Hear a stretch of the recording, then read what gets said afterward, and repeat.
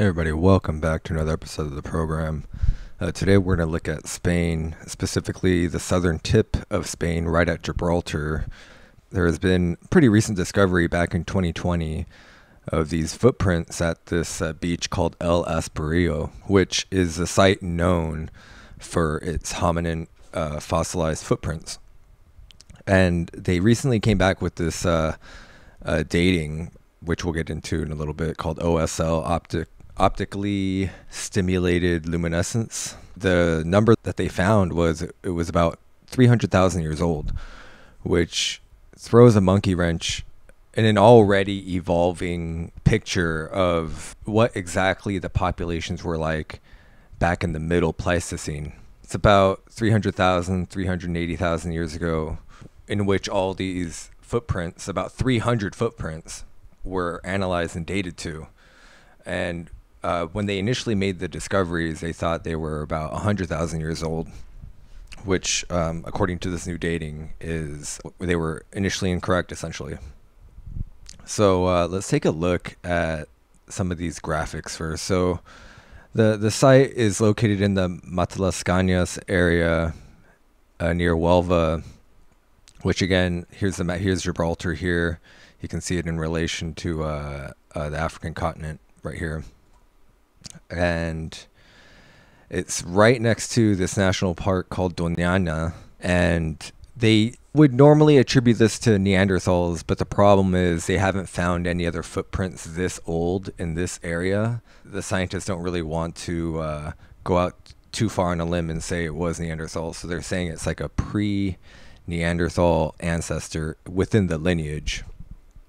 Here's another graphic here on the right. You can see the different types of geography on this map here that you're dealing with. So you can see the cliffs, the yellow are active dunes, and you have your inactive dunes over here. And then you have the gray color, the marshlands, essentially. And again, anytime you have mud like this or moisture in the ground, that's the best time to make footprints that last for centuries. This graphic on the left is this basically an aerial view of what's called the sand or silty matrix. And so the blue is the fine sand, and this is the medium sand. And all these black dots here, these little black pecks, are little footprints that they found. And here's the drone footage, the drone photos here, which is essentially this graphic here, but with drone footage.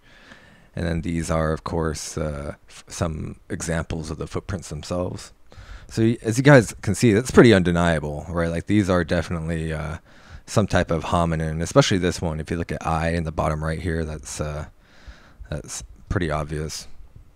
The technique they used to get to that number, 300,000, was by a process called optically stimulated luminescence that I mentioned earlier, which is a method for measuring doses from ionizing radiation to determine how long ago mineral grains were last exposed to sunlight or sufficient heating. Like I said before, pre-Neanderthals were living in the Doñana area during this time, the Middle Pleistocene, which was a shock to a lot of people.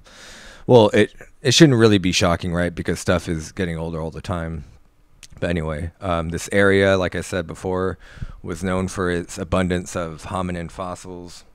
Of the 300 prints that I mentioned earlier, closer analysis revealed that they were created during a transition period between different climate stages. So there's the warm period, MIS9, which is about 360,000 years ago, and then the glacial period, MIS8, which is between 300,000 to 240,000 years ago. So they're right at this transition period, and it makes sense that they'd be walking and migrating between what could be continents, right? Because they're right there. The sea level was 60 meters lower, so that land bridge would have been much more apparent. And also the coastal plain would have been much larger, so you'd have a wider surface area to make these prints on. No other hominin footprints are known in this period except in the two Italian sites, Terra Amata and Rocca Monfina, which are about 380,000 years ago. So they're a little bit older, but right in that, still in the middle Pleistocene. They're not sure exactly why. They're not sure if they belong to Neanderthals, like I said before, especially when compared to Neanderthal footprints in France. The lengths and sizes of the footprints pretty much are the same. They vary between 14 to 29 centimeters. So still, the working hypothesis is that they belong to a group within the Neanderthal lineage that they just call pre-Neanderthal hominins. So for lack of a better term, essentially.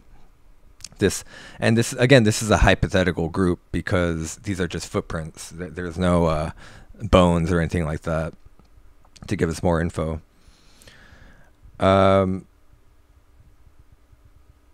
Also, among the footprints that they found were megafaunal footprints, such as straight-tusked elephants, boars, and bulls, aurochs.